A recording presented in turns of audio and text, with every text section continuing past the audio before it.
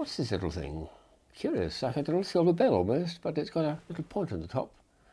Well, it's actually a spinning top, extraordinary one, top secret they call it, with a little magnet. If you sat on the table and set it spinning, it'll just spin quite normally for about a minute probably and then fall down. If it's spun on this base here, which has got a very clever secret inside, it should go on for about 2 weeks. Astonishing. Let's get it started. So inside that is a 9-volt battery, and so a little coil.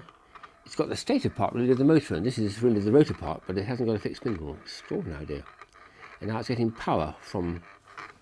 And then another feature of it which is interesting is a little line here, which helps to give a bit of chaotic motion as it's going through.